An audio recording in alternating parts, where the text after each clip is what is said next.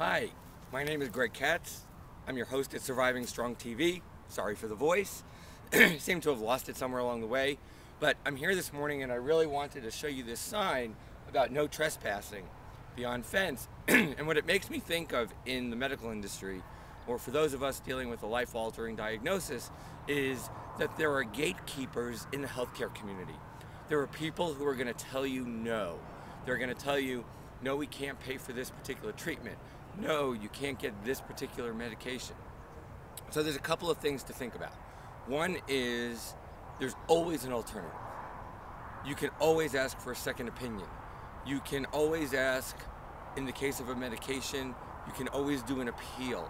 So really think about who's the gatekeeper, why are they saying no? You have to remember insurance companies and health providers are in it to make money along with providing good health care. As the patient, we're really in it for us. It doesn't matter what it costs. We've been paying premiums, or we get certain funding to provide certain programs in the community. It doesn't matter. The deal is what counts for us is getting back on that journey to wellness. So next time someone says no, think about what they're trying to be the gatekeeper to, and then take the next step. Drug companies have patient assistance programs. If you can't afford your medication, they have funds that they set aside for populations in order to provide this kind of community service. Health clinics, if you can't afford a particular treatment, sometimes they have special funding for either people who are uninsured or people that what we call underinsured, don't have enough insurance. Ask around, go on the internet.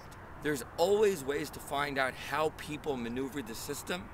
So don't look at the no trespassing sign in the health community as this is the end of the road. Think of it really as a, okay, what next? See you next time on Surviving Strong TV, www.survivingstrong.com. See ya.